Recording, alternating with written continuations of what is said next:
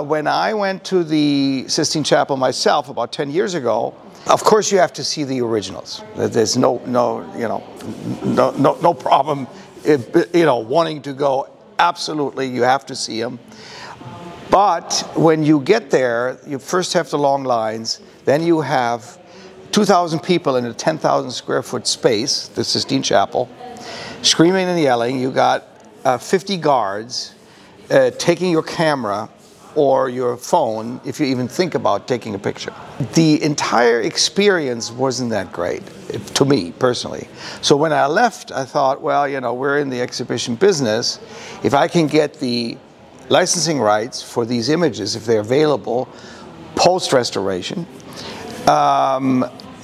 we should do an exhibit where people see these frescoes that he did up close in the original size. People don't realize how big they are. And then, 3 years later, in 2015, we opened the first Michelangelo Sistine Chapel exhibition.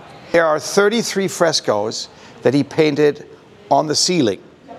One of the most famous one is Creation of Adam, of course.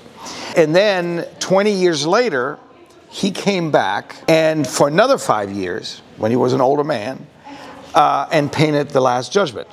The Last Judgment is 40 by 40 feet in size, has over 400 characters. We have a reproduction of it in the original size as well, but unfortunately the ceiling here at the museum wasn't high enough, so we have another version that is half the size, 20 by 20, which is displayed here. And it's just stunning. You can spend over an hour just looking at that because, again, there are 400 characters that he painted on there, including a self-portrait of himself. So there are altogether 34, including The Last Judgment. So 25 are here, and in the main lobby we have the 9 plus The Last Judgment.